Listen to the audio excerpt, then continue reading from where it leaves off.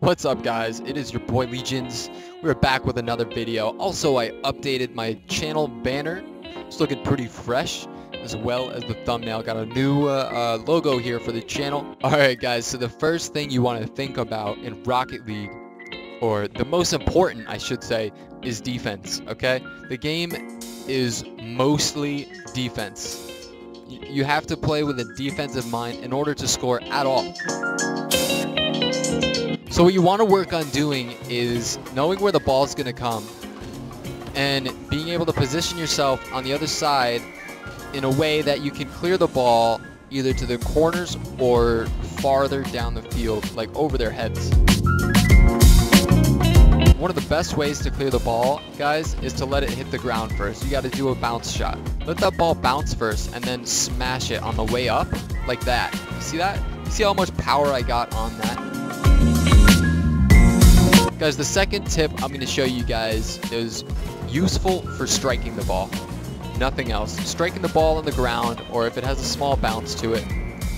So basically what I'm going to talk about is as you're going to strike the ball, if you are having trouble aiming it, try to dodge to the side. You don't have to dodge straight into the ball to make a good contact. If you know where the ball is going to be, you can kind of approach it to the side a little bit and dodge to the opposite side that you approached it on. It'll be a little easier for you to aim for the center of the ball when you're hitting it with your nose. Just try it out. A lot of you probably can already do this. It's very simple. You have to dodge sideways, not forward. It's just simply easier to aim for like that.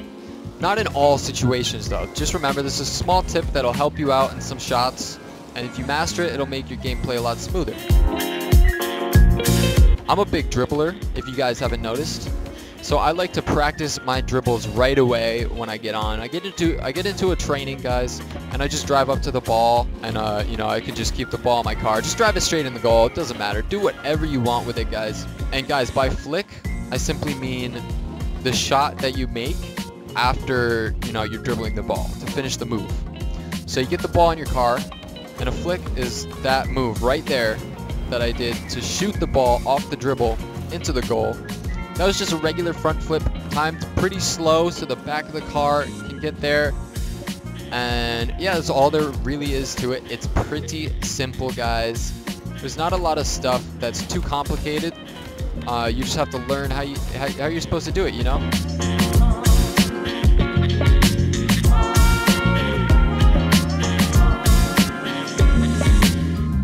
When you're thinking about aerials, try and think about height first, okay? And once you figure out the height of the aerial, you'll be able to fly right up to it and then worry about your aiming. Now, a lot of people are to the point, including me, to where I can aim my aerial as I'm flying up towards it, so it saves the most amount of time, and it's the most efficient aerial. See, I got my friend here, Shiggy, and my other friend, Pikel. Great names, I know. And we're playing a threes match, right? So, as you can see, we are constantly rotating out. What does that mean? It simply means that there is always someone that rotates back to play defense, and another person that takes his spot to hit the ball.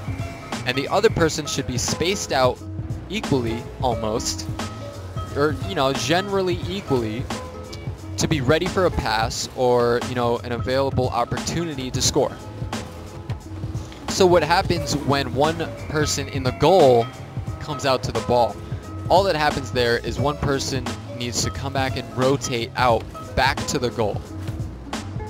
Guys, another thing about defense is when you're playing offense, is when your team has the ball, you're not going to want to put your goalie all the way back in goal.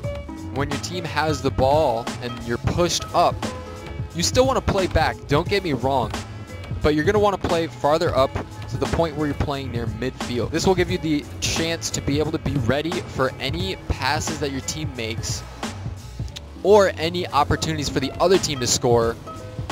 You will be ready for those because you should be placed pretty far back still. What I want to mention first is we already talked about rotating. Now the person that comes to rotate to the ball must call it. They must say, I have the ball, you know, notify your team you're gonna hit the ball.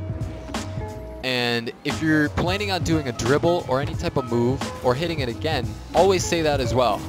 Calling out is the most important thing. Let your team know what you're doing. So simply call out and you'll be good. Get your timing down, guys, and all of this will really flow a lot better. Guys, that's going to be it for the beginner tips of Rocket League that you must know. At least I think you guys must, try and master at least to get better at the game. So thank you so much for watching, guys. My last montage did very well. I'm so happy how it came out. And I'm probably going to start, working on something else of that nature. I'm trying to, build up a lot of goals. But we'll see what we get soon, guys. Thank you for watching the video again. And as always, I'll see you guys in the next one. We're still a little bit dumb, but I'm okay.